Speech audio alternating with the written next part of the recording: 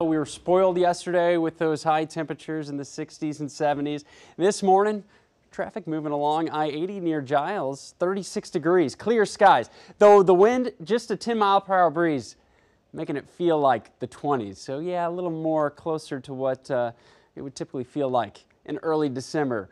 Those wind chills, 20s in Lincoln, Omaha, feels like 33, Columbus, 36 in Plattsmouth. The wind not too strong now, but around 10 miles per hour in the metro.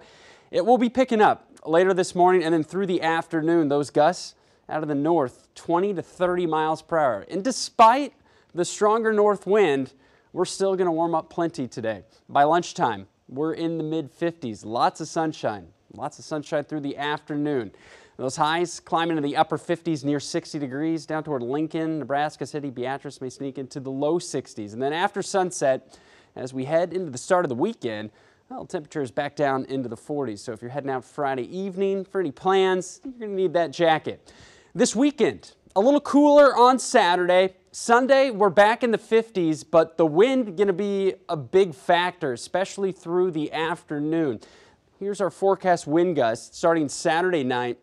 That light blue, yeah, 20 to 30 mile per hour gust. That's continuing through Sunday morning. Watch what happens in the afternoon. There's a cold front that's going to come through. This green, yeah, signifying wind gusts possibly in excess of 40 miles per hour. So very windy to finish off the weekend. So if you're trying to get the holiday lights up, I'd say do it Saturday rather than Sunday, so you don't have to worry about the wind blowing over any ladders or anything like that.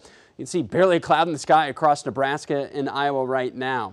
There's that area low pressure moving south with the cold front, so the north breeze blowing today. High pressure off to the north, so we'll get more of a northeast breeze later on tonight. So chillier start to Saturday morning, but still some nice sunshine. And then here comes this next system. The stronger south winds ahead of it. You can see those isobars pretty close together. And then as the cold front comes through, those northwest winds whip up, and that's going to pull in some colder air into next week. And also next week, tracking potential for our first accumulating snow. Doesn't look like much right now, but at least a chance on Tuesday across portions of eastern Nebraska and western Iowa. So yeah, a stark contrast from yesterday as we head into next week. Highs in the 30s. There's the impact on Tuesday with that chance for some light snow. So enjoy those upper 50s today.